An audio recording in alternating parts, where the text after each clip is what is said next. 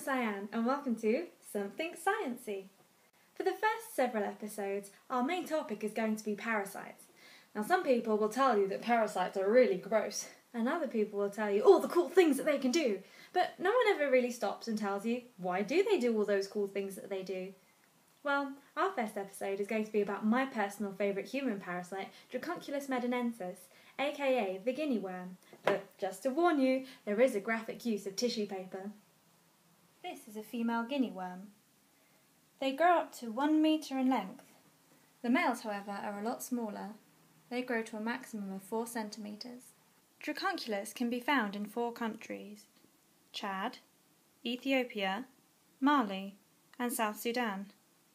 It used to live in many others, including Kenya and the Democratic Republic of the Congo, but due to its nature as a human parasite, has since been wiped out from these places. But enough of the boring stuff. The most interesting thing about a parasite is its life cycle. It all starts with Dracunculus larvae in the water. Little baby larvae in the water are eaten by a tiny crustacean called a copepod, or cyclops. Here they'll grow to a stage scientists call L3 larvae. Dracunculus medinensis is a nematode, and, like insects, they shed their skin to grow.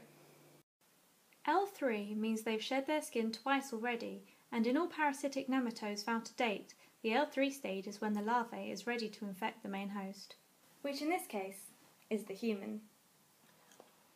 Water containing these tiny infected crustaceans is then drunk by the main host. Although copepods can be seen in clear water, in the places where Dracunculus is found, often the water is cloudy with dirt, and so the crustaceans can't be seen. The worms take about a year to grow, and as they grow, they move to the end of your limbs, usually into the feet. The female worm lives just under the skin, in a blister caused by the worm producing all sorts of nasties. This makes the person want to put their feet in water to make the blister less sore. Of course, now the foot's in the water, the female is now exactly where she wants to be. She pokes her head out and releases up to 500,000 larvae, and now we're back where we started. Perhaps the most horrible thing about this worm is trying to get it out. First you have to get it to burst out of the blister. And then you have to tug it out, a few centimetres every day, but don't pull it too quickly because then it'll snap. And if it snaps, you now have a dead worm living in your foot to go rotting under your skin, and trust me, that's not fun. Well, that's just gross.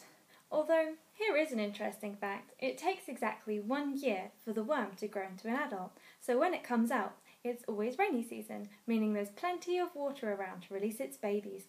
Pretty clever, huh? Hey! I hope you enjoyed that. Please subscribe because the next episode is going to be a parasite that lives in frogs, and that's going to be released on the first Thursday of the month. If you have any comments or questions, then please write them in the comment box below, and I will try my very best to answer them in a video that I'm going to release on the 3rd Thursday of the month. But until then, I have written us all a little bit of a song about my favourite human parasite, Dracunculus medinensis. Dracunculus medinensis, you knocked down all my body's defences. I drank you down, I gobbled you up.